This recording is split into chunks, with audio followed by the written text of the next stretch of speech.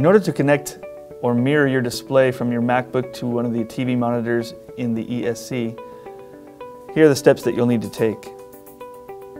Ensure that you are on the Tustin USB wireless by going to your wireless array and seeing that you are on the Tustin USB wireless. If you are a guest, you'll need to secure guest wireless access from the person that invited you to the ESC today.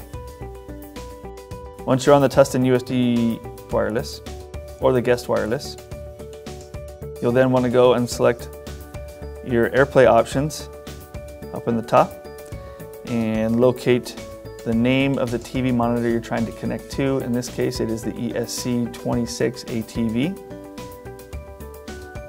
Once you do that, you'll be prompted with a code on the screen.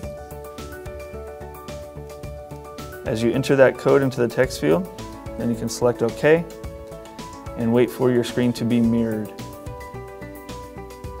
Once you do that, you'll be able to display any material that you need from your MacBook.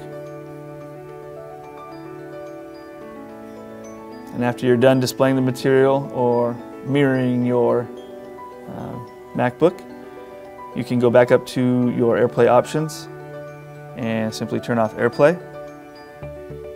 You have disconnected from the TV monitor in the ESC.